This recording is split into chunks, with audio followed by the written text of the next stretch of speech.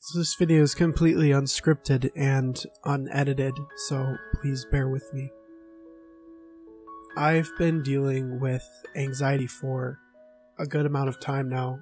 The past 4 years in particular, high school really brought it out for me. And it's become this sort of monster that hangs over my head when I want to get stuff done. I said I have really cool things planned, and I really do. And I have video ideas, and I want to write them down, but under the stress of school and getting into colleges, it's all sort of gotten to me in a way that is unhealthy. And I've been sitting in bed, just worrying. And when you get to that point where anxiety has you at such a state that you can't talk to friends, go out with them, finish your schoolwork on time or finish your schoolwork well, stuff like YouTube and working out and eating even becomes, second priorities, because that's not the stuff that stresses you out. And if it's not the stuff that stresses you out, you don't worry about it.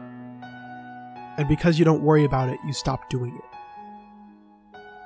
I've completely stopped making YouTube videos this past week because I know that there's other stuff in my life that is more important. And that goes for working out and eating too.